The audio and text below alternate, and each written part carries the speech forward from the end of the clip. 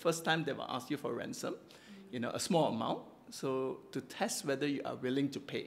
So you pay the first ransom, then it will be the double extortion. So they come back? Come back, rather bigger amount, and usually after the big amount, you won't pay anymore, right? So then they will sell the data on the dark web. So that's the third round. Right, okay. Have you seen any cases where they actually threaten like DDoS as well as part of this double extortion, triple extortion? Escalate the threat level. Yeah, exactly. So good point. So that's why while you're buying time, you have to do a lot of things concurrently. So that's a very good point. I want to reiterate this, right? So while you are negotiating, 3 things you need to do. Get your data up, right? Recover the data that is being held ransom, right? Backup. So second thing is get forensic in to study what has gone wrong, right?